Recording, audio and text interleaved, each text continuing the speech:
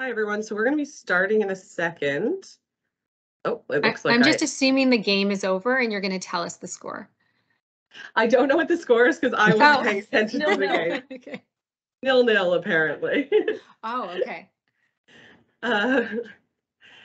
We were, for anyone who doesn't know, the World Cup was playing in the Games Institute collaboration space until a couple seconds ago. So that's why we're running just a little behind. We have a mostly online audience today and a few people in person. So I'm just going to give a, can everyone first of all hear me okay, see me okay? So, okay, great. So I'm just going to give a quick introduction to the Games Institute for those who are joining us who might not know.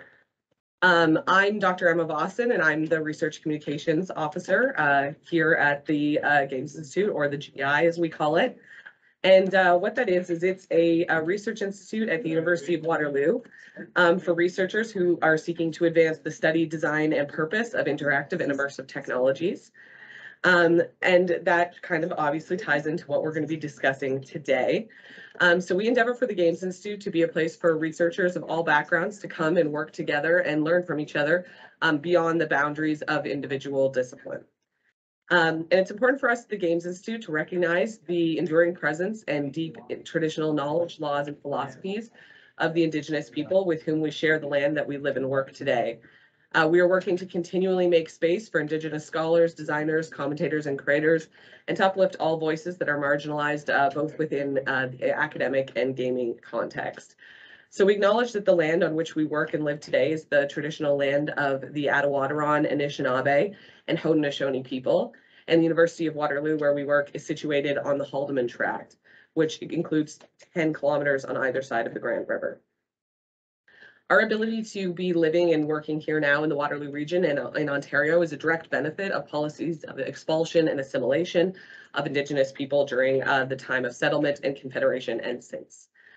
So we have a responsibility as such beneficiaries to acknowledge and understand both the history and current experiences of First Nations, Inuit, and Métis people, and for this understanding to inform the work that we do so we can stop perpetuating the damages of colonization and begin to repair them. So land acknowledgements like this are obviously just one very small first step in doing that work.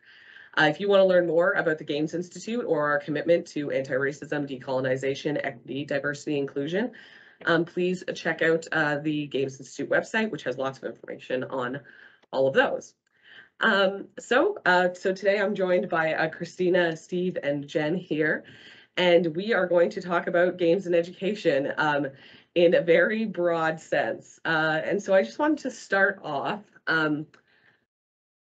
letting them sort of introduce themselves. All three of the panelists have worked in games, interactive technologies, and education, but all from very different backgrounds, and all of you have very different experiences, very different projects.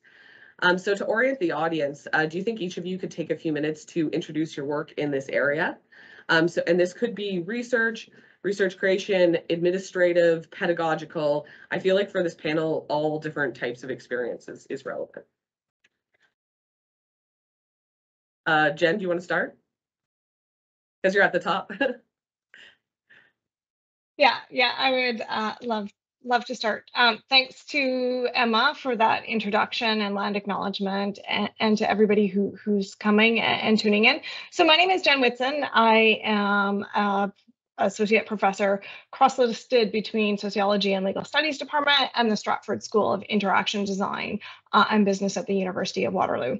And so I've been studying what's called production studies, like looking at how game developers make games, the soft and squishy side of making games, particularly the socioeconomic sort of thing. So what happened to game development when we moved from console games to mobile casual games, and we started designing games for addiction, but also for like monetization and compulsive play, and data collection. And so how did that change game development processes? And most of my work actually looks at how designers collaborate in the absence of consensus. How do they build a game when they have differing visions of what they want to do?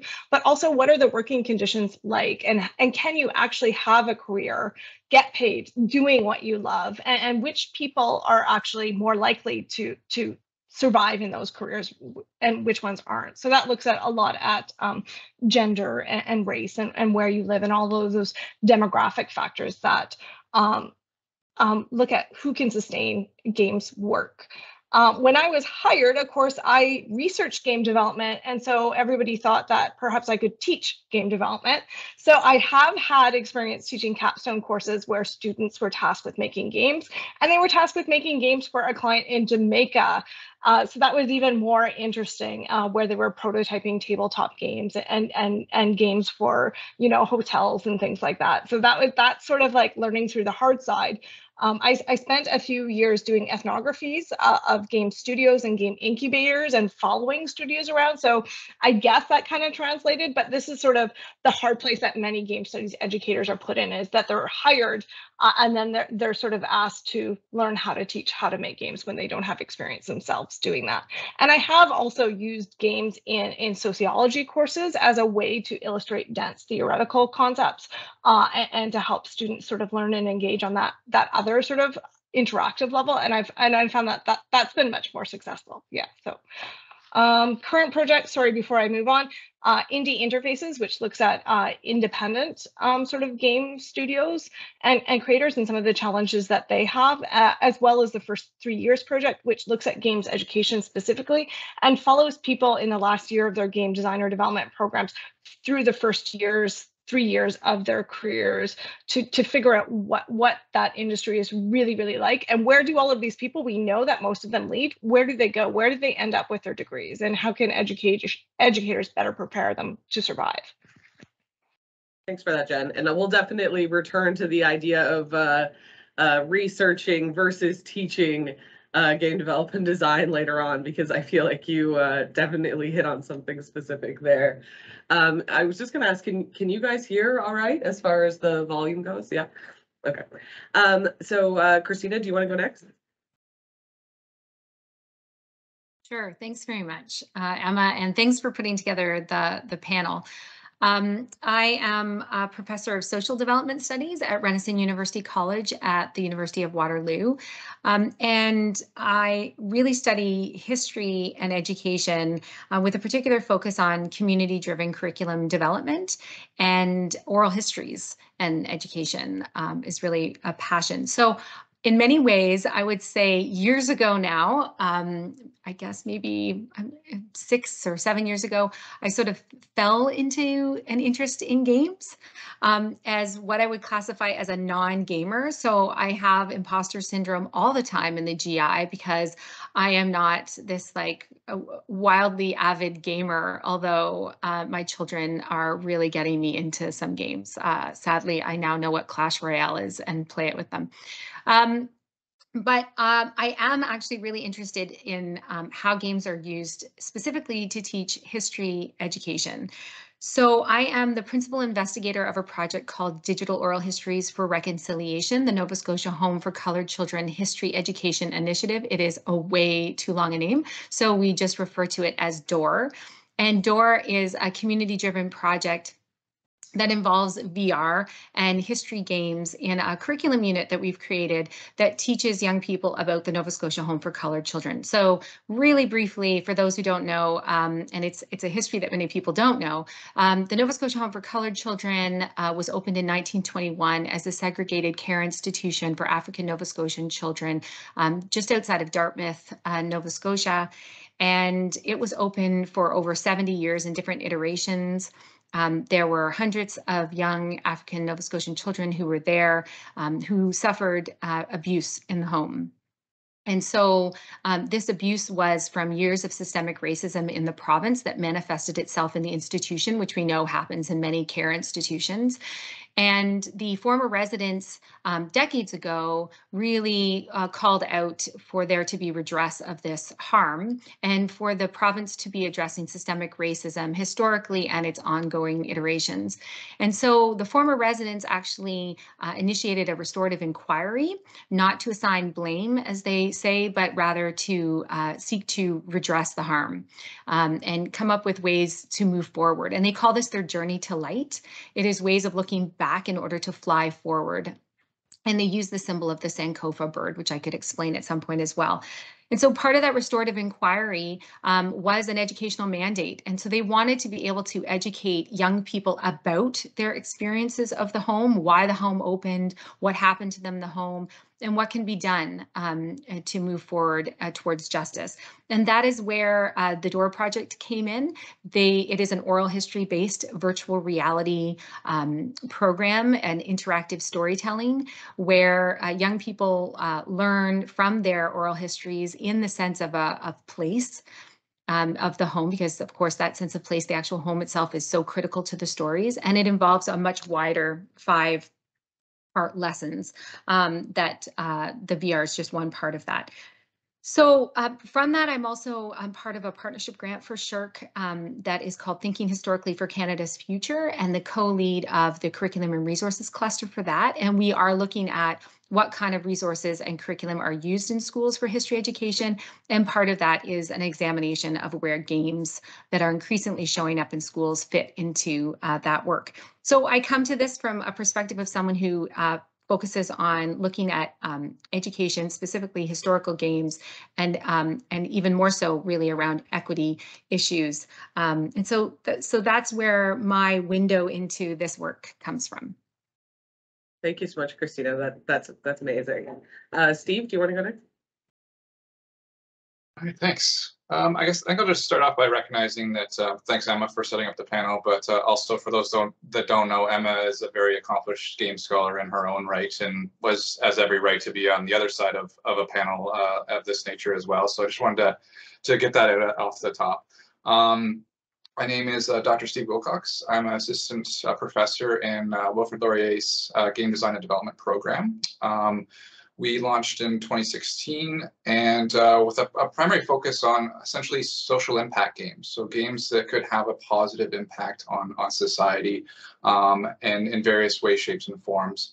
And I joined that right when it was kind of taking off. And so I've been embedded as part of the curriculum developments, course development of the program, and iterating on various versions of what a social impact curriculum would look like, and what it would prepare students to do, how that changes the fundamentals of game design, but also what does it look like on the other side of graduation. You know, a lot of game design programs and curricula and pedagogy are all oriented around entertainment-focused games that kind of can replicate existing genres and existing paradigms and essentially existing business models. And a social impact game or career is very different in that nature. And so it requires a lot of thinking outside the box and also engaging with a lot of the broader issues that we're seeing across academia about preparing people for the next job or preparing people for life versus all sorts of issues with tech and inclusivity and equity. All those issues are very much prominent in our program and in the academy more broadly. As a researcher, I do community-based research projects through game design. My research focuses on social cognition and play. So social cognition is really how other people perceive, think about, and interact with the world.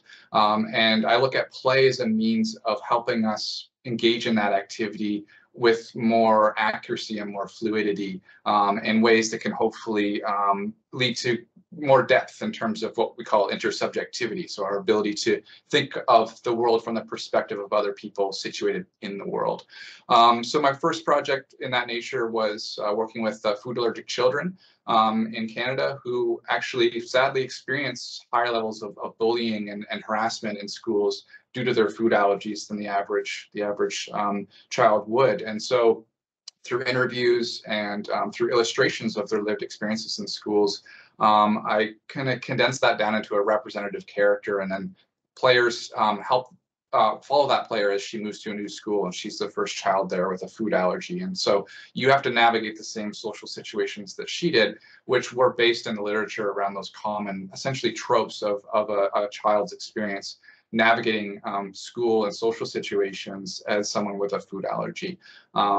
Again, based on that principle of social cognition, if people can better understand the lived perspectives of other people, then hopefully they can better engage with and treat more compassionately those people. I'm carefully avoiding the word empathy here because it's a very loaded term, and I have lots to say about that I won't cover here. But so I worked on that project. I've also worked with the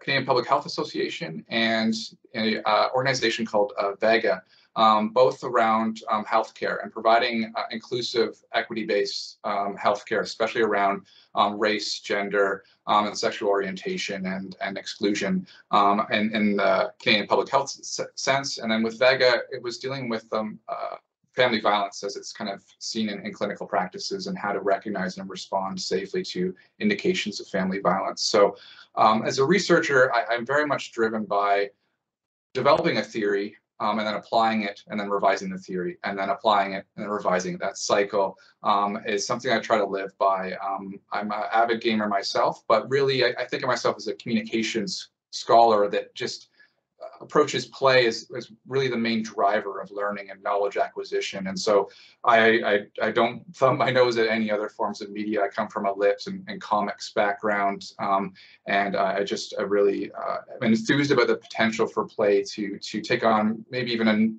a bigger role, per se, in the 21st century than we've seen leading up to it. Perfect. Thanks, Steve. And I feel like I should mention Jason, who was also supposed to be on this panel, but got COVID, so couldn't be here today, even digitally. And Jason has an interesting perspective on this issue as well, because he was instrumental in starting Canada's first Masters of Game Studies program, which I think might be, I don't even know if it's just Canada's first. I don't think there's not many game studies specific focused programs. They tend to be more focused on design and development. So that was some of the perspective that I was hoping that he could bring. But Steve, I think you have a lot of that administrative perspective as well. And Jen has seen in those studies, the studies that they're working on, a lot of that too. So I just want to, before we dig into some of these more extensive issues, thinking about education as a whole or the industry, I wanted to start with what most people, I think of when they hear the words games and education, which is, using games in the classroom or using games to teach non-games related topics. So I guess I just wanted to ask you guys, because you all have experience with that, what are some of, in your experience using games in the classroom or creating games to be used in the classroom, what are some of the significant pros and cons that come up? And anyone can jump in and start. I can jump in and start. So I have used games in my sociology class, and I think there are a few things to keep in mind. I mean, obviously, if you're not somebody who lives and breathes games, finding appropriate games that are good games that connect with the students, that actually connect with the theories or the concepts that you're trying to teach can actually be really, really difficult, because you don't even know where to start and how to curate or how to assign them. Even more so because you might find a good game, but it's only available on PCs or it's only available on mobile. And so you actually need to think about accessibility and ensuring that the game is available on a number of different platforms, and that the game is available for free, because students commonly don't have the extra funds to pay for the games, and that the game is actually, you can play through it or get some of these the social cognition sort of elements that Steve is talking about, that you can really understand those in depth, but also in a limited amount of time that students have to deal with that, or to dedicate to that, just like they would for reading a chapter. So something that you can get the heart of it in like an hour or two. And that's a really tall order. And so I know a lot of profs actually rely on walkthroughs, right? Video recordings of other people playing games. But there you have sort of a difference about you know, the experience that you're having? Are you really, you know, trying to understand the lived perspective of other people if you're watching somebody else play as, you know, somebody who is a differently abled or navigating allergies? And I think what I found that worked really well in the classroom is pen and paper, actually role-playing games where students sort of are assigned sort of subject positions at the beginning of the class, and then they have to play as their subject. And so we're playing games, but we're not doing it in that digital sort of context. And that's worked really well in terms of bringing everybody along with you without having to rely on sort of all of those challenges about accessibility for the digital content. Steve, Kristina? Thanks. Yeah, I mean, so my perspective on this really comes from how games are used more in the K-12 realm and in social studies and history classrooms. And so I think what the research makes clear with respect to learning, specifically like the pros of digital games for learning, is that it can really enrich and enliven a history classroom. I mean, if we think about, you know, our days in history classrooms, we all think they were really boring for the most part, is what you hear from students. And it's all sort of textbook learning. And so there is a lot of research that shows increased, you know, motivation and engagement from using games, some limited studies on like additional memory recall and problem solving skills and things like this. But I think I think that Steve even brought this up, that earlier in his introduction, that one of the problems is we really confuse engagement as being sufficient for learning. And I think that that's one of the real cons around digital games in particular. There's a lot of studies that say that learning doesn't really increase when you're talking about content knowledge with respect to history, for example, or around disciplinary skills that you might want students to acquire, because they don't really have time for reflection. Instead, often games are used really fleetingly as a form of, you know, oh, I want to capture their attention, or I want this to be entertaining for them. But then we don't actually engage in something meaningful with those games outside of the game itself, or even using the game itself as a source to look at. So, for example, making sure that there's not this what can often happen, very competitive notion of using gamings that recreates what is a really colonial form of learning in the classroom, right? We have winners and losers. You're going to triumph. You're going to win at all costs. It doesn't even matter if it's right, wrong, factual or not. Or, you know, you can just think of what happens sometimes even with debates when you want fierce competition. When games are used that way, you know, it's really problematic. So we have to think really carefully about, you know, the pedagogical aims of a game, what the learning outcomes that we really want from that are. And I think this relates to what Jennifer was saying, is that there is an incredible lack of professional development for K-12 educators, for them to feel confident not only with the technical side of gaming, which you can always get supports from IT and things like that, perhaps, if you can even have the cost and maintenance, you know, provided for, but actually meaningful and carefully designed learning that goes along with games, and how K-12 educators might be able to do that. I think that that's a real con at the moment. And so that takes time, that takes energy, that takes expertise. And I think there's a lot going on right now on educators' plates, and we just haven't prioritized that. So I worry about that, you know, just plopping in games without that accompanying it. I could say more on pros and cons, I think, specifically around accessibility and empathy, but I'll hold off. Awesome. Steve, any thoughts on that?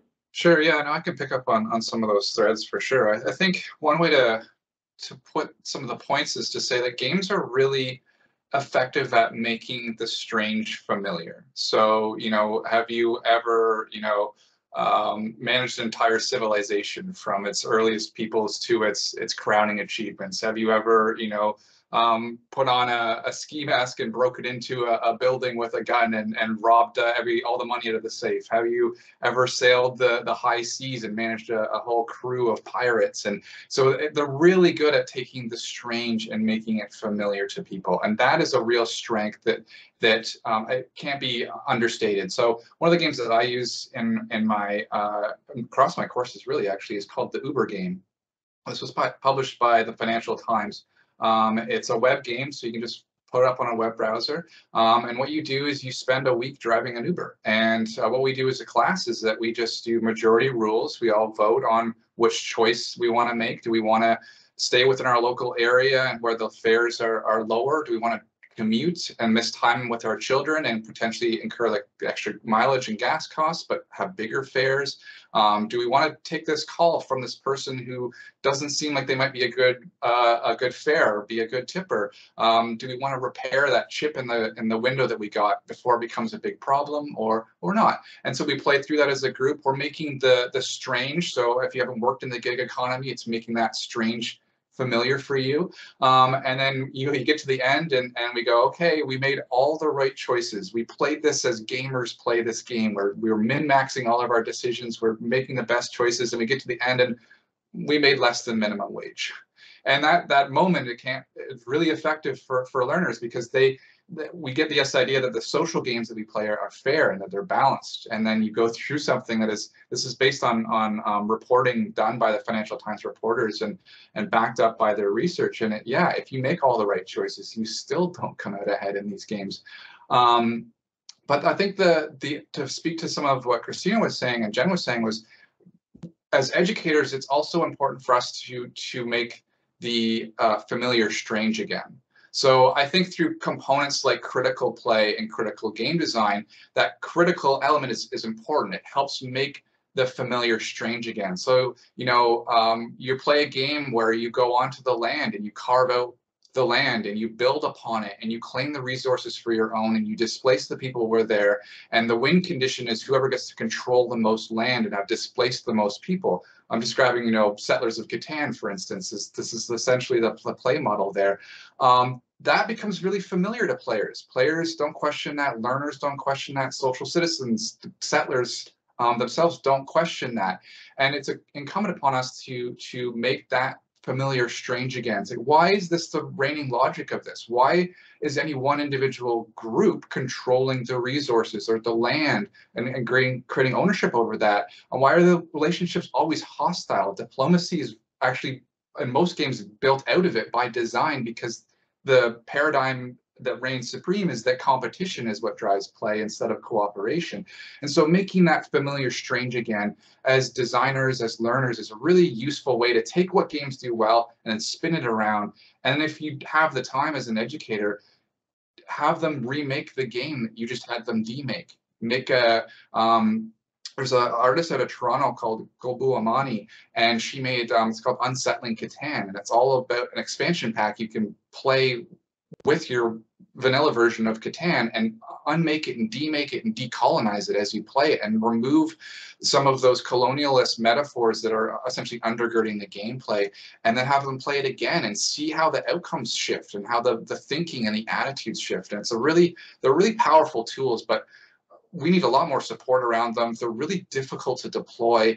They're hard to scale. One board game can do maybe 6 people. And once you're out beyond that, if you got a class of 30, you're going to need 5 copies of them. And then the cost is going up. The management, there's a lot of work to be done, but I think there's just so much potential there. And so that's why I kind of channeled the language of Eric Zimmerman, who kind of playfully about 10 years ago suggested that we're entering the ludic century, 100 years defined by play. And he was pretty resoundingly critiqued for his kind of utopian view of that. But I think there's a lot of potential there that really just ties into the idea that play and learning are very fundamentally the same activity, cognitively speaking. And so we're all kind of invested in play, and maybe there's better ways and other ways that we can integrate things than just having students play the same kind of computer game, the Oregon Trail type of experience, which we've now kind of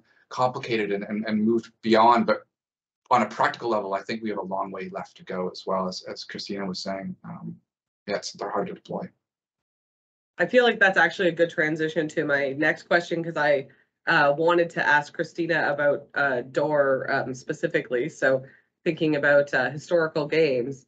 I think DOOR is particularly interesting because we have so many examples of historical games, but it's usually within this frame of the simulation. Or it is, you know, we have a fictional game that's trying to create something else entirely. So DOOR is neither fiction or simulation. It's sort of closer to an interactive documentary where the voices of those who were affected are prioritized. And I'm just wondering if you can talk a little bit about how that framing came about in the development process.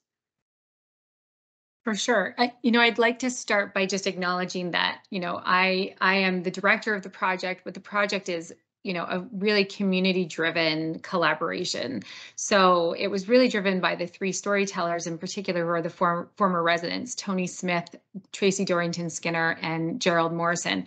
But it's also was created, and again, this was a full-scale collaborative effort from a lot of interdisciplinary perspectives.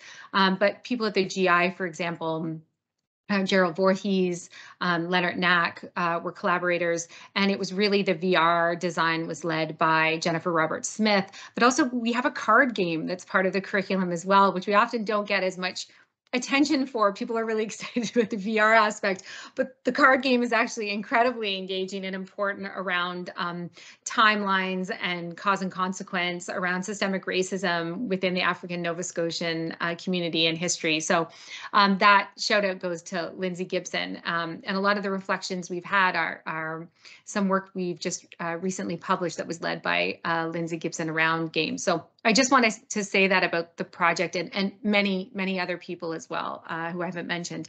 But I think the really important point about DOOR and games is that the pedagogical aims that were driven by the community are what led the design. It was not the other way around. Like, let's just use VR. Hey, that sounds great. Instead, it really was the fact that we knew that we wanted to provide an experience in which students could witness the stories of the former residents within the sense of place. And so VR provided that ability to do that, that otherwise, and this gets into an accessibility issue, and I think Steve talked about as well, that otherwise would not have been available. The former residents cannot go and tell their stories to every student. And every student cannot go to the Nova Scotia home, even if it is still standing, but it's been reconstructed in different ways. And so this is why we used VR. And the point of it was to promote restorative justice, specifically relationality, towards better race relations going forward, as well as historical thinking, ways in which we could raise students' historical consciousness so they really understand how they're making sense of the past, and how the past lives on today. So these were really the aims of the VR design, and so that drove everything that we did. And so a term that Jennifer Roberts Smith and others on the project really helped us think through was that we were focused on relational presence in how we designed the game. And so what that required was that we weren't looking for realism. We often think that games are most impactful and engaging when they are really focused on realism, and then they'll be most, that's when students will respond most effectively. Well, in this case, realism could actually be trauma-provoking, and we obviously didn't want to do that. Instead, what we wanted to do was provide an impressionistic aesthetic to the game. So this was done to purposefully allow students to know that this was a constructed historical narrative based on the storyteller's memories. And that's something that's really important, because we want students to start thinking historically about different forms of evidence, including oral history.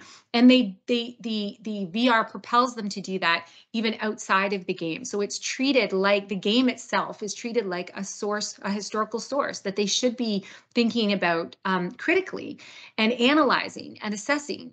And so it provides that means to do that. The other thing that's very unlike most virtual environments is that there's really limited interactivity. You know, the whole point of a game is often this high interactivity among players. And we don't do that. We really focus on what we call a pedagogy of listening and being witnesses in listening to the story. Sound is really important in the game or in the VR. There's no avatars that the storytellers assume they are fully embodied as themselves, which is very, very important. And there's also especially given the topic, we aren't asking for students to assume any kind of character role. They are themselves. They are experiencing this in their own real world perspectives. And that was really important as well, because it is about compelling a certain aspect of listening. They do get to pick stories. They then share, because they listen to different stories. What stories did you experience? What did you see? But this is making connections between the virtual world and the real world, but also between past and present through this experience. So that is why we want them to be able to take action and have historical agency outside, that's sort of propelled outside of the VR. And then I'd say the other thing that was really required for this idea of relational presence that we wanted to design was that it actually is purposefully sort of incomplete. So the game or the VR experience is really not meant to provide the kind of flow and full immersion that you would think of that you want from most games, but rather to compel what we refer to as affective dissonance, this like level of discomfort that it propels you to want to do otherwise, know more. And that's where, again, these really structured lessons, we have 5 lessons in total that happen outside of the VR. The VR really had students, and we did pilot it with 2 classes, to say, how did this happen? Why didn't I know about this before now? How have I not know this story? And what can I do? Like, what responsibility do I bear now that I've heard these stories? And so that sort of propels them then outside of the VR to explore that further through other sources. And also we have a restorative action. We actually allow them to say, okay, now what can I do with this knowledge, and do a group project towards a restorative end.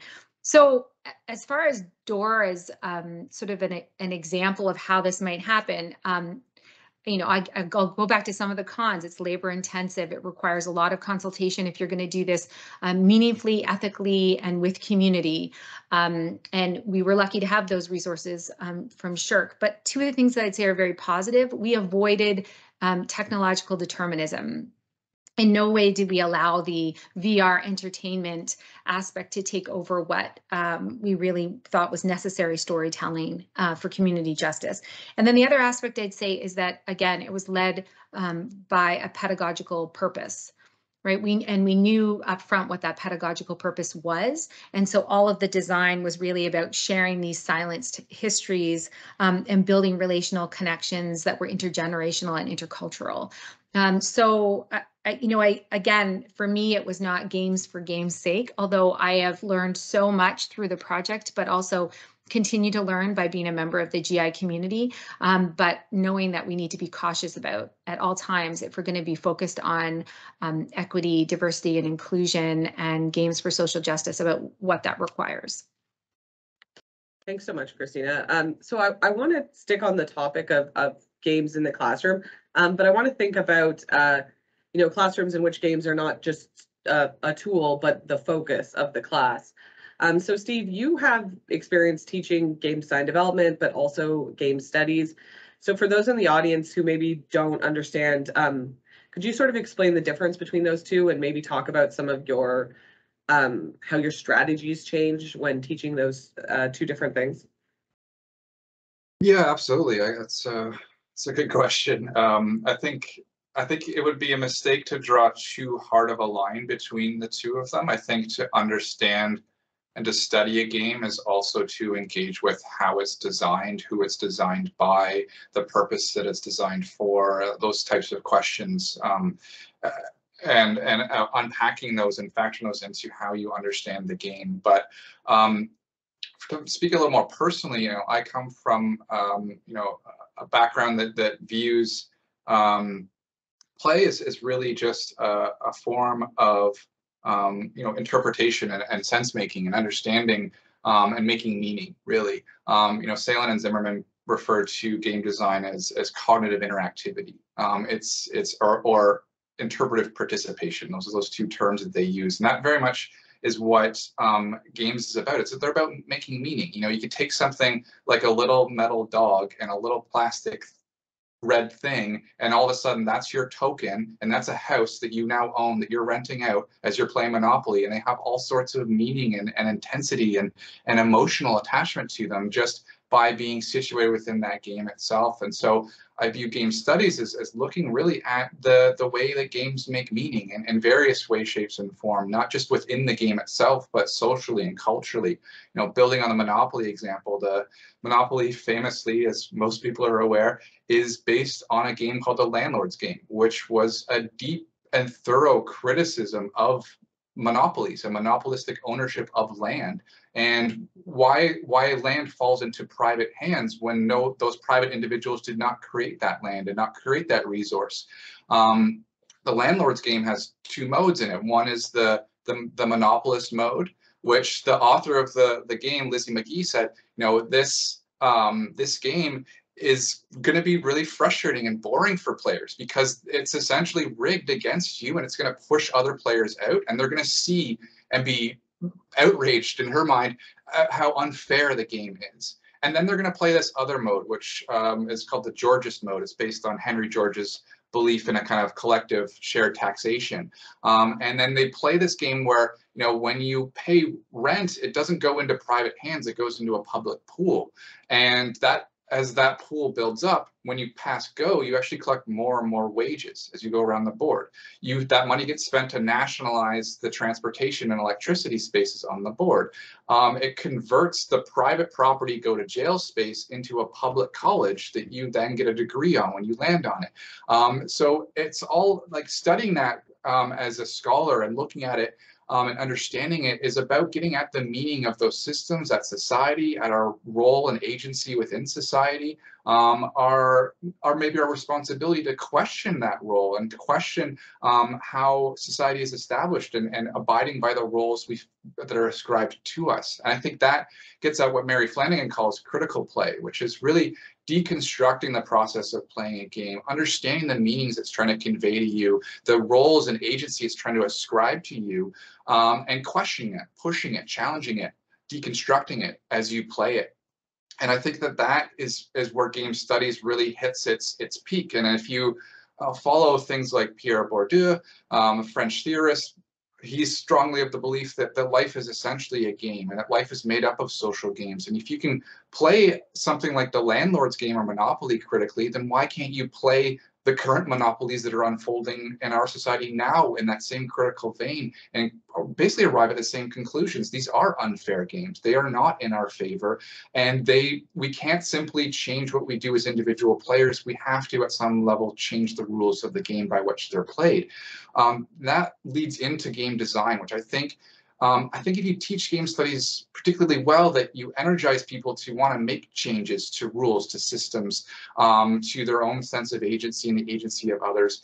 And then game design is really harnessing that ambition back into games themselves, to design games that do the unconventional, that push beyond what simply replicating the existing design paradigms and practices. And boy, is our entire field just obsessed with violence and the mechanics of violence, and it's trapped by that logic. And there's just a whole new world really out there waiting for game designers to move beyond those paradigms and to think beyond them. And we can't get there if we can't play games critically. And so I see those two things as very much being wedded to one another. And for me, game design is going again through those cycles of critical play into critical design, back into critical play. But I think game studies does something similar in that it just prepares the designers as social citizens in different capacities and in different aspects of their lives that I think by no means is limited to just games themselves.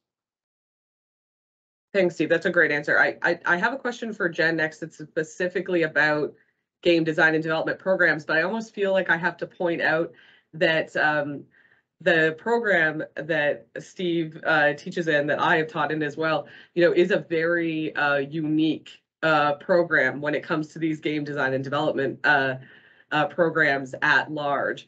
Programs that are so focused on teaching, like critical play as a design method. It's becoming more and more common, but it is not the most common thing, obviously. So before I transition to Jen's question, I just wanted to say that so people weren't like, oh, but it sounds like game design and development is amazing and great and fantastic. What could you possibly be critiquing? Anyway, so yeah, just moving into that, thinking about game design development students specifically, Jen talked at the beginning about a project that she's working on with other educators, looking at and assessing all these different sort of game design development programs. So based on the data that your team's collected, are educators, I guess, effectively preparing students to find roles in the games industry? No. There's a lot to be said there. And I think there's probably, 5 key points that we're finding so far that I'll talk about. But much more to say because we're just in the first year of the study and, just through 70 interviews and sort of starting the tertiary coding of those. I mean, people who are familiar with the game industry and who work in the game industry and study the game industry know that the game industry is actually looks like this beautiful, fun place to work, but is actually really, really exploitative and inaccessible to many people. And that the only types, there are very limited amount of people who can make that work for them more than a few years.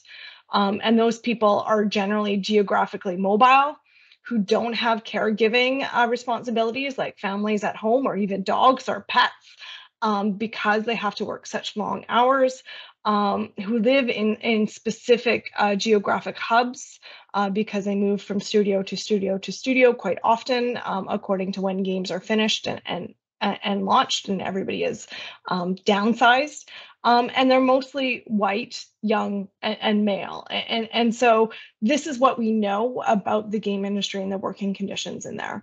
But you wouldn't know that if you were looking at university programs that are advertising their game development programs. And we know that in the past few years, the number of programs associated with game design and development degrees in Canada and the United States have exploded. There are, I think, more than 600 programs, right? So this is massive. And so there's a disconnect between the larger discourse of the industry, right? It's growth, it's bringing in so much GDP, it's more financially lucrative than the film industry and music industry combined. So there's a disconnect between that sort of discourse, which the university administration are talking about, and the realities of the job market. And so many universities and colleges are launching programs advertising careers that actually aren't there for the students once they graduate, especially in design and development streams. And so I know it's really, really difficult, but I think that games educators need to resist building programs that can't fulfill the marketing promises. And so if your program is linked to a career at the end in the game industry, I think you need to think seriously about whether you can fulfill those promises and actually track where your alumni are going, and then change your sort of admission accordingly. So that was the first sort of issue. The second issue that we're seeing is that there is this idea that the way that you get into the game industry is just make games. And so every game design and development program sort of ends in this capstone where the students work in groups and they finish a complete game, and ideally they launch it on the App Store or something. And that game goes on their portfolio, and that portfolio is what they send to game companies to get them a job. That's how you learn, and that's how you gain employment. And so curriculums are focusing on projects and shipping a game as the end goal, as the graded component. But what we're seeing, and this sort of bears out with other sort of researchers that I'm involved with, is that the game is complete, but it's also often hacked, it's rushed, it's uninspired, right? Because students prioritize putting the finished stuff on their portfolios, and they emphasize the product, not the process, because it's this object that's perceived as essential to earning a job. And so they don't take the time to sort of iterate or prototype or sort of critically reflect on what they're making in the ways that Steve is illustrating that their program does. And so they just go in with an idea of what their game should look like from the start, and all the way through the project, they don't sort of revise those ideas. And so this is an interesting problem for educators to work out, because we might have to seriously question, is the focus on finished class game on portfolio capstone sort of thing a dead end, right? Is a game shipping capstone model a good model? Is it actually helping anybody get what they actually need to get into the industry, right? Is this what's going to help you secure a job? And this isn't to say that these capstones where you're building games as a team don't have merit. I think they're great for some things. They're great for project management. They're great for developing collaboration skills and communication skills and soft skills. But the actual product that's created, and even perhaps the game design skills themselves in critical design that Steve is talking about, I don't think that's being emphasized, and that's problematic. And we know from sort of on the flip side, from my collaborators, especially Sean Googlis is doing interviews with people who are hiring for game studios and HR personnel. They're actually hiring people who don't have game design and development degrees. They're more likely to hire people from outside that stream than inside this stream. And I think that might actually be related to that issue there. Yeah, and sorry. I can keep on going, but you can pop in.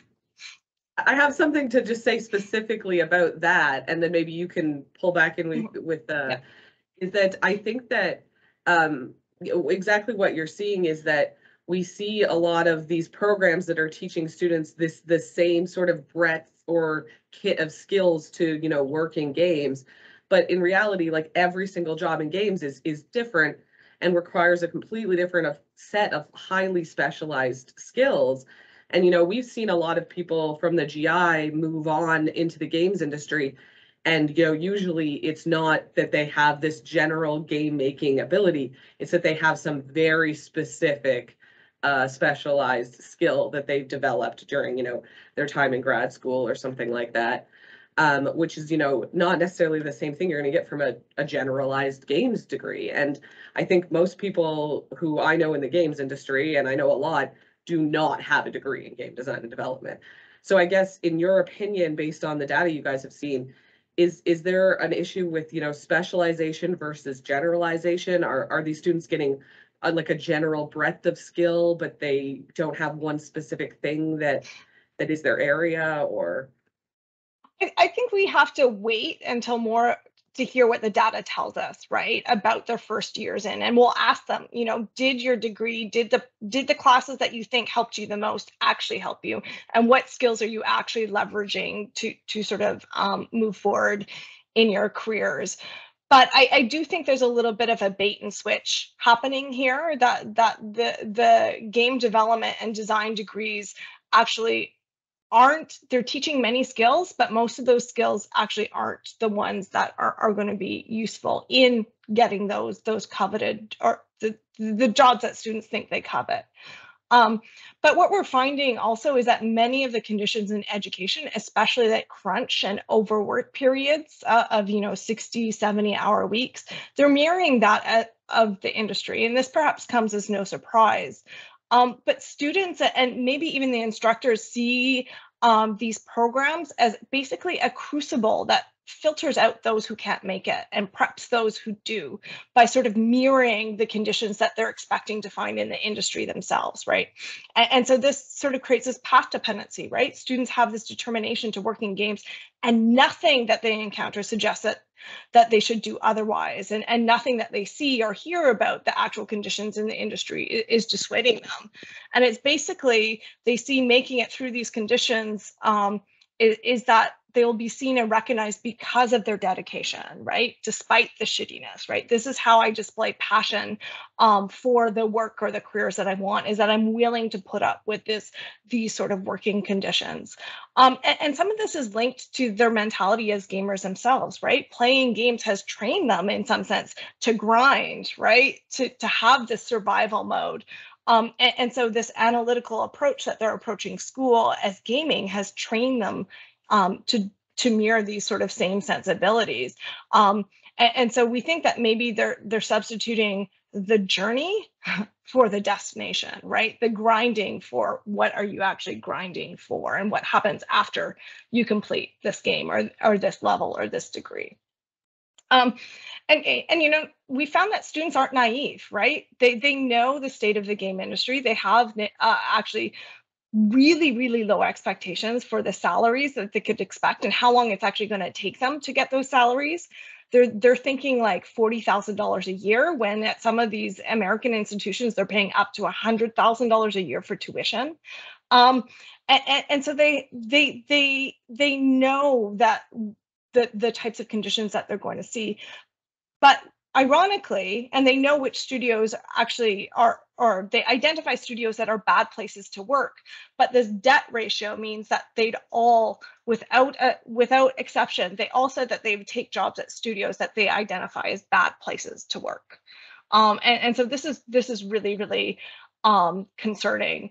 And perhaps this is linked to the fact that issues in the game industry, crunch, unionization, discrimination, are very rarely formally dealt with in the curriculums themselves, with some notable exceptions, but very few. And it's mostly dealt with these sort of whisper networks off the table by individual professors and discussions in student groups. So students actually have an awareness of what some of these key issues are, not a lot about unionization, but they have no tools to address it, especially from a position that lacks structural power, right? If you are a new hire or an intern with a debt load, you're finally getting in the door in the industry and you're witnessing harassment or facing social pressure to work on weekends, you actually have no tools, or your education has equipped you with no tools to respond. You can just identify the problem, but not how to move forward from your position. And so those tools for sort of people who lack structural power is actually what I think educators need to start integrating into their curriculum if they're prepping students to work in the game industry, but also tech industry more generally, or everywhere, because I think a lot of these issues are not limited to game design and development, but are actually much more widespread. Yeah, absolutely. And I feel like in recent months, especially with the recession, we can see how the games industry and the tech industry, overlapping, that they seem to be coming up against a lot of the same issues. So I have tons more questions, obviously, but in this last half hour, I did want to open it up to some audience questions. So I'm just going to see if there's anyone in the in-person audience who has any questions first, and then I'll open it up to the online audience for those of you who are online. So yeah. I was so curious about, because I'm not so educated on the games field, as careers, but for students and for young people, since it seems to be overwhelmed with young white men, and they're expecting conditions to be poor.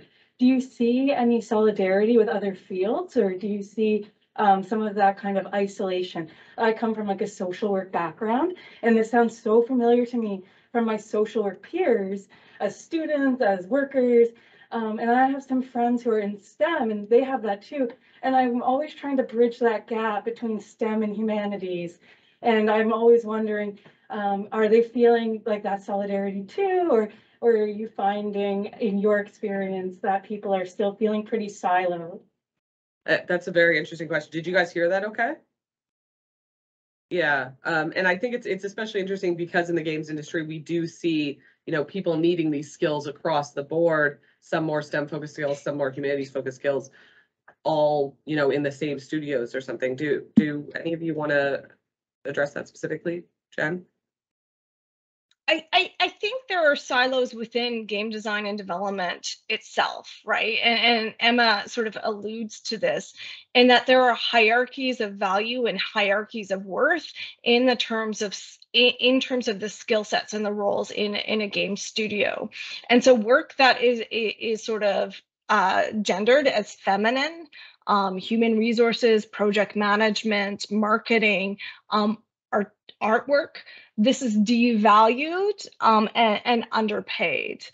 Workers who are racialized or gendered, they are also experiencing sort of these gender wage gaps. And so we see that within the studios, there's the silos themselves where many sort of people in these more well-paid, stable work rather than contract work or freelance work or independent work, don't really experience the same set of concerns as people sitting right at the desk right beside them.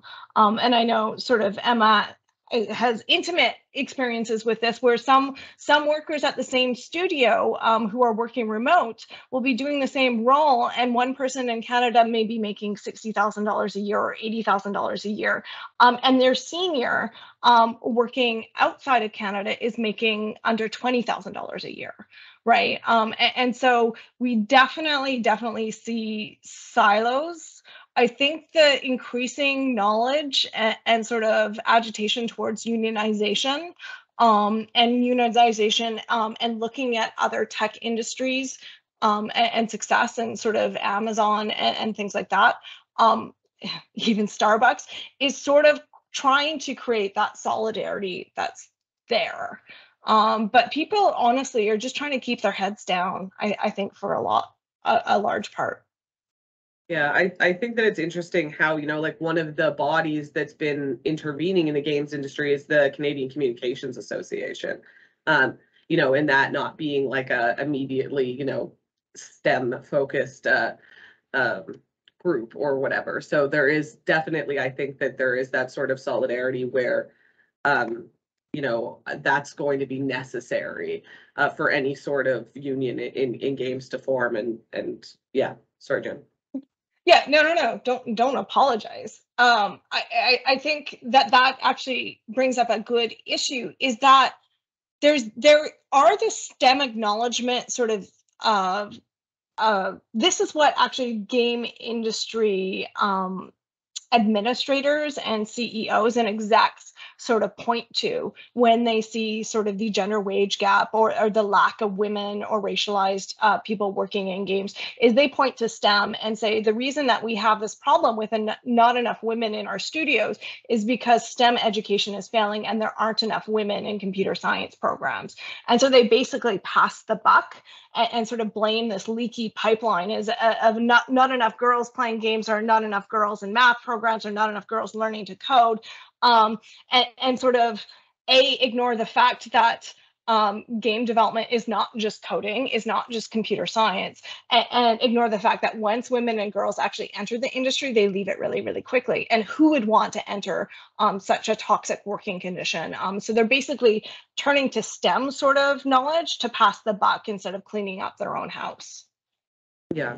And also before I go to Kristina, when I said Communications Association, I meant Communication Workers of America. That was like a pregnancy brain moment there. Kristina? Yeah, I mean, this topic really resonates for what happens in K-12 as well. So right now, the big push is, girls can code. The big push in K-12 is, get young girls into STEM, and we aren't honest then about what the conditions are for them when that happens, or what the realistic conditions will be when they come into the University of Waterloo, or when they go into an industry position. But we're so focused on those kind of career skills. It's really taken away, I think, about what games can do in K-12. So everything that Steve has been talking about with respect to critical play and social change and learning about systems and processes, so then you can change the rules of the game, which is so important for any kind of justice-centered education we need for young people to become social citizens and justice-oriented citizens, is really missing. And what's happened is, instead, we have really focused on that education side that Jennifer's talking about, where we're focused on career skills, get them coding. It's this very career neoliberal oriented notion of get a job. And so every potential of what games could offer is sort of being it really taken over, and we're missing all of the potentiality, I think, of that, and all the different ways that we could really engage with critical play. So I think that's happening, just to add to what Jennifer's saying, really from the K-12, and then exacerbated as we go on into game studies. So it'd be wonderful to see ways in which we could support a different way of introducing games in a more wholesale way and critical way within the K-12 sector. And by the way, if you haven't seen Mythic Quest, has anyone seen this show on Apple TV? Yeah. It's just, I mean, I was laughing because everything Jennifer just said about girls can code and getting them into the industry. All that happened in a recent episode was that the girls showed up and they tried to find the couple of women who were there. And then the women were like, don't do this, just whatever you do, run. This really honest appraisal of it. So everything you were saying is sort of that kind of critical appraisal on its own industry. Interesting. Steve, I'm sure you have some thoughts on this too, but I just want to make sure, is there anyone in the online audience who has any questions? You could turn on your camera to ask, or you could put it in the chat and I could read it out. It's up to you. Maybe I'll let people think on that for a second. Maybe if you want to ask a question, maybe put your name in the chat and I can call on you. But I guess while we're waiting on that, Steve, do you have any thoughts on that, about the sort of STEM humanities divide and the solidarity issue? Yeah, I think I have lots of thoughts. I've grappled endlessly, basically, with the question, of I keenly observe, how normative essentially each cohort of our program is. I'm keenly interested in addressing, when your cohort doesn't look like the population at large, you've got some questions to ask, you need to interrogate that, absolutely. But then it feels like you're giving, you're encouraging people to get in line for something that's a gauntlet at the end of that line. And it's just like, why am I herding people into a pipeline that is there to just grind them up and spit them out? That is the most neoliberal definition of equity, diversity, and inclusion that you can think of, is that it's just the optics of it are what they're interested in addressing, not the exploitation, not the overwork, not the harassment, not the discrimination. It is the perception of progress that motivates these decisions. And I think academic programs in particular, really game design development programs, are particularly in a difficult position, because generally university programs don't point themselves directly at specific industries and specific jobs. That is more the purview of a college program. University programs tend to be a little bit more flexible and dynamic in the skill sets that they're providing. And so they're venturing out into newer territory that, a lot of faculty haven't really been trained to teach people for specific industry positions. And the idea of a 4-year BA or BFAA that focuses on specific jobs is almost, to a degree, antithetical to what the institution was founded to do. And so we're being asked to do things that we weren't typically asked to do, and we're sending students or graduates into an industry that is all sorts of different kind of equity and issues. And then games themselves, especially, well, I was going to say especially digital games, but board games has its own challenges. But digital games it's the overlap of techno-utopianism, techno-determinism. It's the overlap of exploitation of tech workers and difficult to quantify labor. And then it's also, as games become more financially lucrative than other industries, it's capturing the interests of people that have exploited those industries and are looking for new pastures to exploit themselves. The new Call of Duty that came out 2 weeks ago made $800 million its opening weekend, which was the culmination of the 2 highest grossing films of the year combined. Over a 3-day window. And Activision Blizzard is just rife with accusations of worker mistreatment, exploitation, gender discrimination, just all sorts of very troubling behavior. And you get first-year students, women, and they're coming into our program saying, I want to go work on Overwatch. I want to work on these games that I grew up playing. What a challenging conversation to have with someone, and to not have good answers. The point was brought up earlier, preparing students to have those difficult conversations and strategies for how to deal with not having structural agency. Is that not the modern condition kind of writ large, right? Is that we have a lot of theories and idealistic plans for how to resolve these things, but translating those to someone who has no ability to actually enact those plans is incredibly difficult.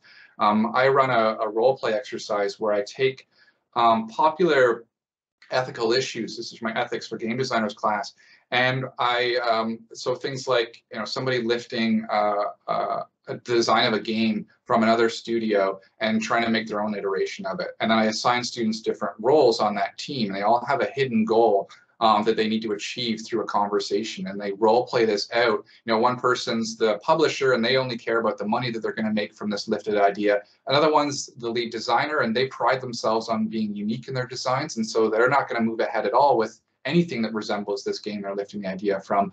And then you have different perspectives, and so they play it out, and we try to get those applied components to them and that applied experience. But I think ultimately what you're left with is just recognizing how little agency we have and how systemic and structural these problems are. And it almost always comes down to money. There's just so little funding to get games off the ground that you're willing to bend and break your morals and your ethics to get the job, to get paid, to be in an industry you want to be in. And, Jen was saying earlier, you have students are recognizing that the leading companies in our industry are deeply exploitative of their laborers, and yet they still would say they would take a job there. That says it all, really, is that they're keenly interested in participating in this, one of the largest cultural industries in the world, but our expectations have been so worn down.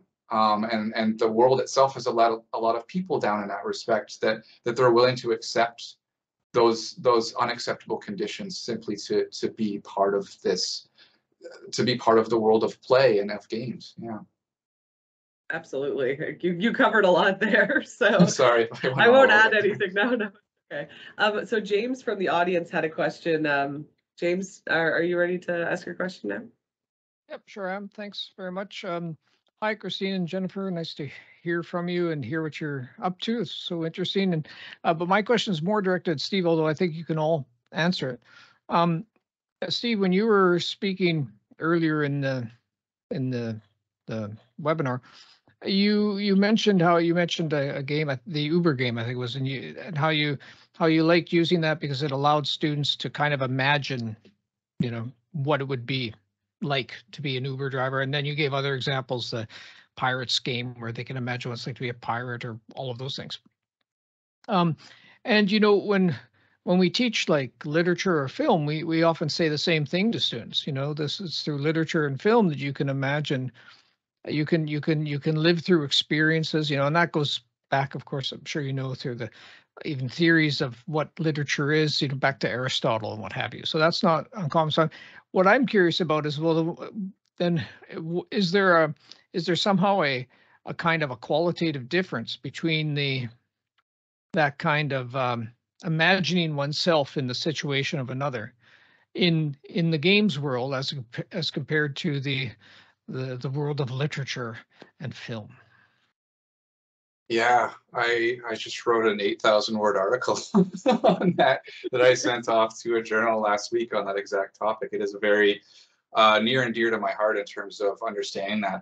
I having come up through my PhD, where we were just kind of coming out of a lot of techno-utopian discourse of the 90s and a lot of rah VR games. These are all going to change everything. We're all going to be playing games and trying to build essentially an argument that other forms of art had been somewhat obsolesced by the rise of games and interactivity. I'm very critical of those perspectives and views.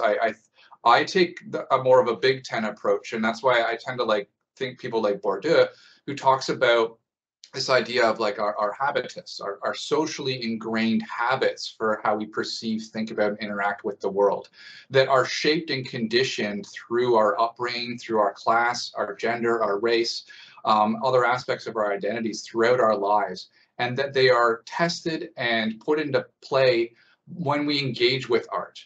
And that's putting up those habits for testing and for revising and putting against the experience of a character in a novel or somebody characters in a play, or even listening to the lyrics of music and letting those what's called rhetorical listening, being open to being persuaded by the worldviews of others.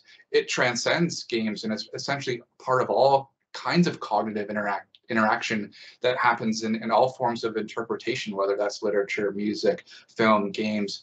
Where I think games are uniquely positioned, though, would be around agency, essentially. Games allow you to express agency and to learn new forms of agency. So there's a difference between watching characters make good or bad choices and seeing the consequences play out, and then making those choices for yourself. So a common popular kind of line in game studies along this topic is games are one of the few forms of media that we have that can make us feel guilty. We can watch characters make choices and the characters feel guilty, but until we make those choices ourselves, until we make a decision that lets a loved one down within the game, or until we rush out to capture the flag and get gunned down because and all our teammates were hoping to charge as a group, and now we feel guilty because we were impetuous. And there's different emotional registers that games can tap into because they have that sense of agency and allow players to explore that agency. And then for me in particular, where that becomes really interesting is that you look at something called you might call it interpretive agency, or the bounded way in which we interpret things based on our situation. So in a lot of games, a lot of multiplayer games, players have the role of a tank and a healer and a damage dealer, and players learn to interpret the play space in terms of their role within that dynamic, and they see different things based on the agency that they have. They're interpreting things in different ways. And I think that if we can translate that interpretive agency and that sense of interpretive agency that's keyed to our different social locations, that really opens up a lot more possibilities for intersubjectivity, for social cognition, for understanding how other people understand the world. But I would see that as part of a much larger media ecology that is saturated with the stories and narratives of essentially those who haven't had the opportunity to share their experiences and what their agency is like and how it's constrained in some ways and afforded in other ways. But I think agency, I guess, to answer your point, is one of the key aspects of games and the ability to exercise it. But I really don't subscribe to the idea that there's something especially unique about games that would put it above other forms of media and interaction in general. Yeah. Thanks, Steve. Do we have any other audience questions from the online or in-person audience? Emma, am I okay to add to that quickly too? Yeah, absolutely. So first of all, really need to read that paper. So let us know when it's out, Steve. One of the things that we struggle with in history education and specifically through games is this idea of historical empathy. And so in the case of empathy, it's not the empathy machine of VR, putting yourself in the place of another person. So where I think, and it's not just VR, but in games, where I think in addition to agency, it's that idea of embodiment. And I think that it's highly problematic when we have that sense of embodiment where we take on a persona, a character, and that is so much more immersive when that happens within certain digital games. And so I think that gets to everything that you're talking about agency. But I think it's highly problematic in many ways, but ways in which it's not even digital games, but in the K-12 sector, there's often this embodiment simulation, role playing that happens around topics that should never be part of game playing. So there's been lots of, instances of this in the news, but games in which, white students are role playing games with respect to slavery, or simulations of being a residential school survivor and having to figure out what you're going to pack, for being taken away from your home. I mean, really trauma-inducing, absolutely horrific, I think, ways of trying to engage with difficult knowledge about the past. So that kind of simulation and embodiment, I think, can be really particularly problematic when you're in the digital space. But what we try to look at is historical empathy instead, which is really trying to understand historical figures while you're still fully embodied in yourself and in the present, but trying to understand what might be a different time, a different place, a different event, and what that kind of historical empathy might mean and how you might engage that way through games, which has a different form of understanding and perspective taking, which is so important for historical understanding. Absolutely. We have another in-person audience question here. Yeah, no, me again, sorry. I was just, Kristina mentioned something, and then it got me thinking, oh my gosh, about my education in K through 12.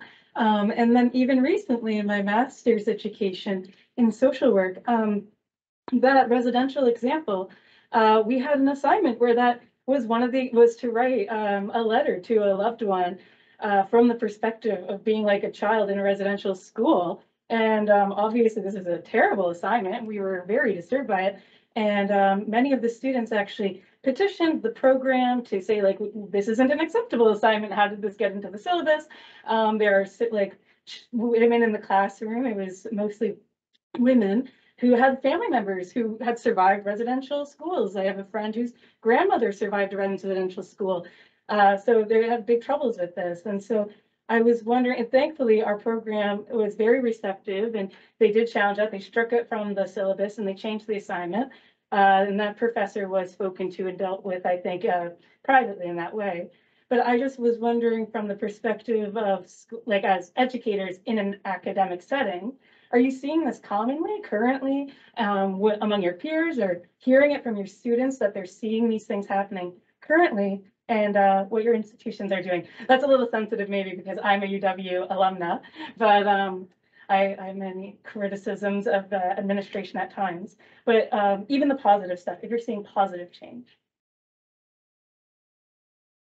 Yeah, I don't know if Kristina, if you want to address that directly or.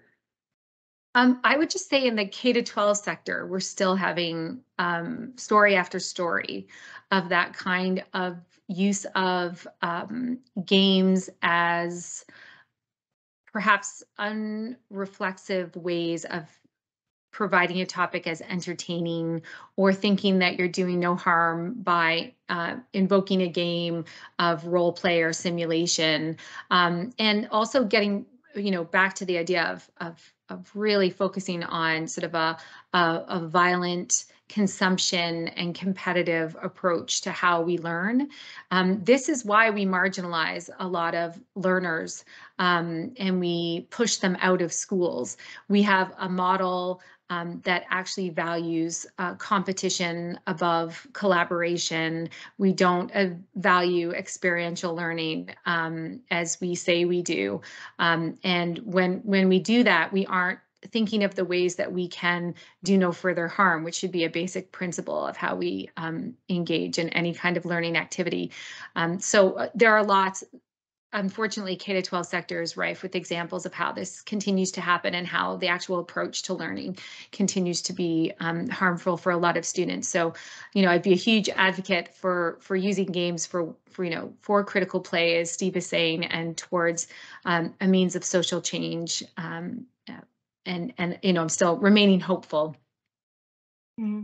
I think that before, games commonly seem like a quick, easy solution for engagement in these contexts. But unless you have a deep, nuanced understanding of how to apply them, and this sort of game studies understanding of critical play, that it could commonly go wrong. I think this is sort of a parallel issue where I see this happening is not necessarily in the context, but in the gamification pressures, right? Because I think the gamify your classroom learning also sort of frames the educational experience in terms of points, in terms of competition, in terms of leaderboard. And so that can also create sort of a dynamic that perhaps we might actually want to avoid rather than aspire to, right? Yeah. Yeah, absolutely. I'm sorry. Yeah, go ahead, Steve. Just building on the conversation too is one of the long-standing challenges, I guess, that disability studies has grappled with is this idea of disability simulators, right? This idea of wearing a blindfold for an afternoon, using a wheelchair for a day, and supposedly providing that vicarious understanding, which, if embodiment, as Kristina's been mentioning, and embodied cognition, it's to us doing more harm than good, because that is not fundamentally how people live their lives embodied in that way. You are an able-bodied person trying on somebody else's, habits for a day, but you're not able to actually intuit and understand that knowledge beyond that very surface level sense. So in empathy discourse, there's terms like self-oriented empathy and other-oriented empathy. So self-oriented empathy being, we see this a lot in sports where, they ask sports players, what is your thoughts on women's reproductive rights and pay discrimination against women, and well, I just had a daughter, and that's really changed my perspective on things. And that's self-oriented empathy. That's understanding others through some sort of connection back to yourself. And so that's not typically what we mean when we mean by empathy or understanding. And then there's other-oriented empathy, which is rooted in the lived experiences of other people, and that embodied experience, which is very different than trying on a blindfold for a day or using a wheelchair for a day type of approach. And I think that the real challenge, though, is that, and this is what Kristina's work is grappling with, is that there's a knowledge gap there, though, where socially, we need to hear these stories that have been marginalized and suppressed, but we need to hear them not as people who could have experienced them, but as people that were around when they were happening, or that benefited in some way, shape, or form from how they've transpired, or that could never happen to you. And what does that say about the structures of society?